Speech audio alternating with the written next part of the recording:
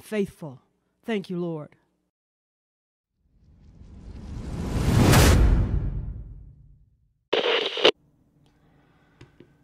Here we are, my brothers and sisters in Jesus Christ. I want to welcome you to another Living Hope today and let you know that today is a monumental day. It's the last day we will be in the book of 2 Peter. And what a book it's been.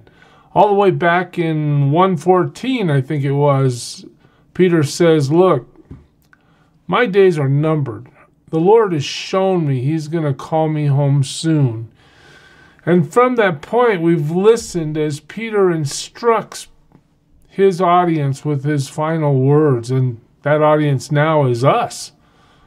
But he's told us about false teachers and how they'll infiltrate the church and what their motivations are and what to look for and how to protect yourself from these people that Satan sends to derail the church. And when you get to chapter 3, he's told us about the end of the world. He's told us about the total destruction that God is going to bring to His creation. Instead of by water, as in the days of Noah, God's destruction now will come by fire. The elements will melt. The universe, the heavens as it's called in 2 Peter, will melt from such intense heat. Why is he telling us that? Well, he might want to tell us to let us know that judgment is coming. Whoever is, opposing us and fighting against God, they will be judged. That might be one thing to learn from that. But the other thing is to look at the end of the world and bring the fact that God is going to sovereignly do what Peter's telling us. He's going to destroy His creation by fire on Judgment Day. We look at that and we say, okay, then I can endure anything that's happening now. What can the world throw at me that would derail me from holding on to the one who is sovereignly in control of all things, and His plan will be played out perfectly in His own time? We think about the end of the world in terms of how to live to honor God now. So let's just think about that together for a second. He's told us that all of creation is going to be destroyed by fire, and one of the things we should do now is live in holiness. We should live in godliness. We should be people that are absolutely committed to obeying all that the Word of God says. We're waiting for His coming. There's an anticipation, an eagerness, an ability to overlook the circumstances of our daily lives and keep our minds focused on the fact that God is returning. And we hasten the day of God, as Peter talked about last time we studied together. The idea here is we're prepared. We're not like in that illustration in the Gospels. We're not like those people that don't have oil in our lamps. We're ready. We're faithful. The trumpet sounds, we're raptured out. We're absolutely prepared to go. Living as we should. Living as He's called us. And he says, look, we're people that depend on the promises of God. Specifically, he mentions there's a promise of a new heaven and a new earth. That God not only is going to destroy this creation that's been tainted by sin, but He's going to restore His creation in the sense that He's going to create a new heaven and a new earth. What does that mean for us? Well, it means that there's going to be a sinless, undefiled, no evil has ever existed place where we will be with Him forever. We've talked about that. Peter's telling us that. Why? To bring us hope. And as we move forward in this last section, just keep it in the back of your mind. He's about to be martyred. Peter is going to be martyred not too far from here, as the Lord has shown him. What is he telling us? He's saying, therefore, beloved, since you are waiting for these. What are you doing? You're waiting. In other words, part of following Christ through the circumstances of our lives is to have patience, to understand that God has perfect timing. He will perform all that he said he would do, but it'll be on his schedule, not on ours. We have to have patience while we live this life. It might not go our way, as they say. We might not be experiencing our best life now, as the preachers promise in modern Christianity. We might have to wait and endure, persevere. But while we wait, what should we do? Peter says, look, be diligent. What does that mean? Pay attention to all the details. Look at everything you're doing. What are you thinking? What are you saying? How are you living? How's your interaction with the people in your life? Are you a loving person? Be diligent. Be diligent to do what? To be found by him. I love that. Jesus knows your name. He knows my name. He loves us. He died for us. We have come to him by faith through his grace and mercy. And we are not just a number. He's looking for you. He's looking for me. We're going to be found by him on that day. And guess what? He wants us to be without spot. He wants us to be without blemish. That our internal moral life would be absolutely pure before him. That our external moral life, how we treat others, would be honoring to God without spot or blemish. And that we would be at peace. You know, some people face the idea of death, even Christian people, with great anxiety. What if it's, what if I believe something that's wrong, or I haven't been living in obedience, and what if I'm not ready when Jesus comes? Well, the point is, Peter's saying, look, don't let that even be an issue in your life. Be diligent. He's coming for you. Be sure that you've dealt with your life in a way that honors God. Don't have spot or blemish. Be at peace in your life. If Jesus comes today, are you ready? Is everything set in your heart and mind? Are you abiding in Christ and ready to go? That's what Peter calls us to as he prepares to go the same way himself. He's about to be martyred. He's probably not sure exactly how as he writes these words, but we know from history's account that that's going to be his fate. 3:15, he says, first be diligent. Now he says, count the patience of our Lord as salvation. What does that mean?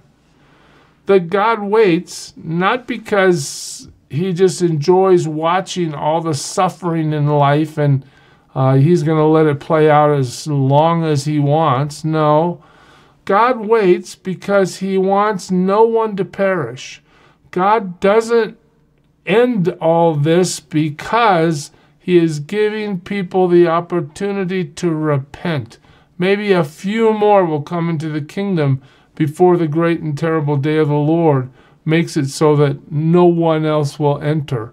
When that door shuts, that door is shut for eternity. God leaves that door open, and as he waits for his culmination, we are called to do what? Count his patience as salvation. Lord, even if we have to suffer while we wait for your timing, we recognize that you are saving people while this interim time frame passes, and we are happy to wait. Bring them into the kingdom. Bring whoever will come. Find your elect, call them in. We'll wait. That's the attitude we have. Just this is great.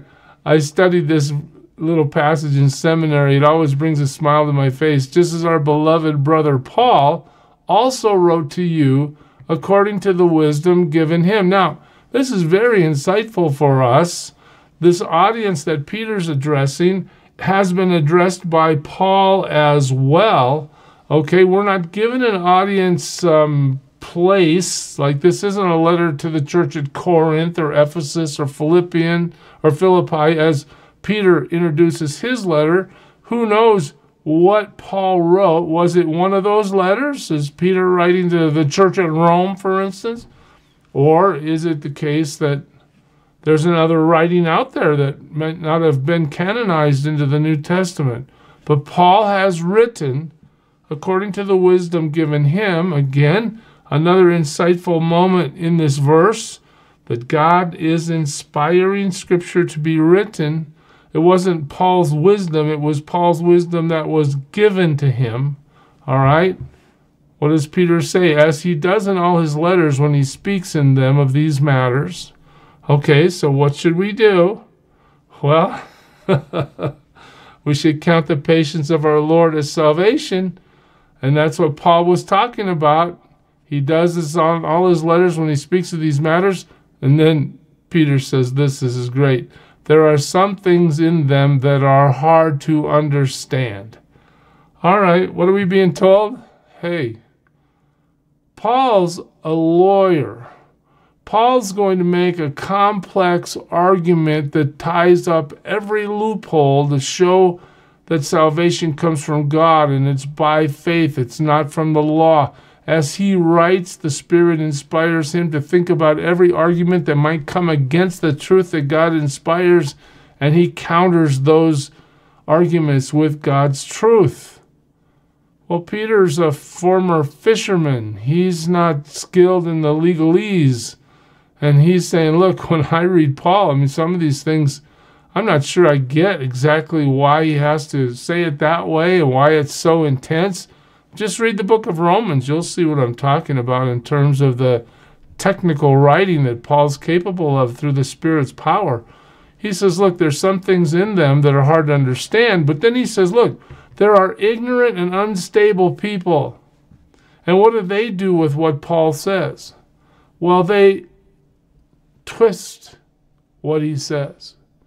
They try to get out of what God wants by taking the arguments that Paul brings up and twisting them. And he says, look, these people, through their own destruction, they are going to pay the price for bringing this false teaching. In fact, it says here, as they do the other scriptures, they're not just limited to Paul's writings, they're twisting things from all through Scripture. Why does Peter bring this up again? Again, he's warning us against false teachers. He's warning us to pay attention to what we hear, what we read. Is it biblical or not? Has God inspired it, or is it the opinion of somebody else, or the twisting of God's truth? Well, Peter, as he winds up the letter, he says, you, therefore, beloved, knowing this beforehand, knowing that people have this tendency to twist God's truth, even though they're ignorant people, even though they're unstable in their ways. Beloved, knowing this beforehand, take care that you are not carried away with the error of lawless people and lose your own stability. Take care. What is that? Don't you remember he just told us, be diligent. Now he's telling us, take care. In other words, self-examination, self-introspection. We have to know that we are rooted in what the Word says. We're not following myths. We're not following legends. We are basing our life on God's truth as revealed in God's Word. Be diligent. Take care. Don't be carried away with error. You're gonna run into lawless people. They're going to bring you lies. And the lies might sound good. Take care. Peter says, look, I don't want you to lose your own stability. I want you to stand firm. Paul keeps telling us to stand firm. Well, here Peter says, don't lose your stability. Same thing, only just differently stated. Don't lose your stability. Stand firm in the truth. That's his parting instruction to us, or one of them. It's so critical for us to really examine how we handle the truth. Because to be lax in the handling of the truth, the understanding of the truth, is to open ourselves up to error. He says this on a positive note, but grow in grace. What's grace? Unmerited favor. How do I grow in grace? Well, not only do I appreciate more and more the grace God has shown me by allowing me to know Jesus Christ and forgiving me as a sinner and allowing me to be brought into his kingdom, but in behavior, we can become people that show grace in our daily lives with the people that offend us, with the people that sin against us. We can grow. And I want you to see that word grow. Why? Because we're not told to just be stagnant. We're told to grow. All right? Pursue. Make every effort, as he said earlier in the letter. Grow in the grace and knowledge of our Lord and Savior, Jesus Christ. Jesus is the Lord. Jesus is the Savior. He is the Christ. That's a packed little line right there, isn't it? But we're supposed to know that. We're supposed to know our Scripture well enough and know the Lord well enough. It's not just about facts. It's the knowledge of the Lord. We abide in him. We know him personally. We study his word meticulously to be people that are well informed of what he commands and knowing him through the power of his Spirit to be people that obey him well as well. And then as Peter concludes, he says, look, to him be the glory, both now and to the day of eternity. Amen. What do? We also glorify God all through the circumstances of this life and all the way into eternity. Peter says, amen. Let it be. So just to sum it up, we had that list at the beginning of this Living Hope Today, but in these last few verses, he's told us to be diligent. He's told us to be found without spot or blemish. He's told us to be at peace. We're ready to go. We're content in him. We've lived a life of obedience. We need to look at God's delay in his coming as his salvation for those that he's still calling into the kingdom. We count God's patience as salvation. We don't let ourselves be carried away by error. We examine the truth. We don't want to lose our stability. We want to grow in grace and knowledge. And we want to be people that glorify God. These are some of the lessons of 2 Peter. I hope you've gained some insight into God's word, insight into the second coming of Jesus, insight into how to deal with false teachers as we've gone through this letter. Questions and comments are always welcome. And I pray you serve him well today, church. God bless you.